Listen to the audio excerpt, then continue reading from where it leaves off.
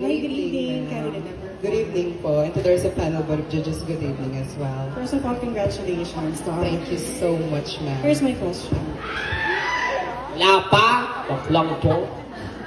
What is your stand about transgenders joining the Miss Universe pageant? Do you agree? Why or why not? Again, what is your stand about transgenders joining the Miss Universe pageant? Do you agree? Why or why not?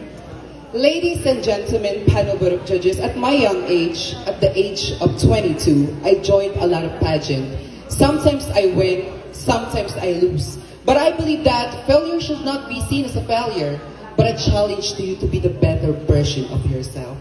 The question given to me is that, what is my opinion regarding transgender women joining in Miss Universe? Do I in favor with that thing? Simply as no. Why should I say so? Ladies and gentlemen, panel board of judges, we should always remember this. We, LGBT, trans women, transgender, already have a pageant. Simple as like this.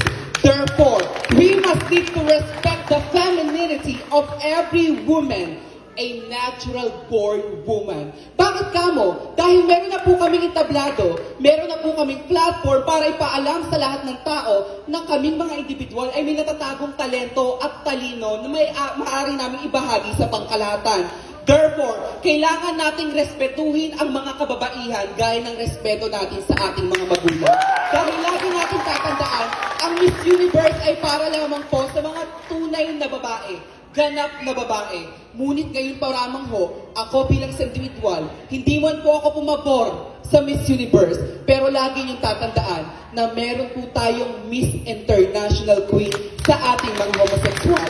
At doon papasok ang tinatawag nating respeto. Kapag sumali tayo sa Miss International Queen, like what Fuchsia and Ravenna once says, we must need to give love to our women because love is a universal language. Thank you so much.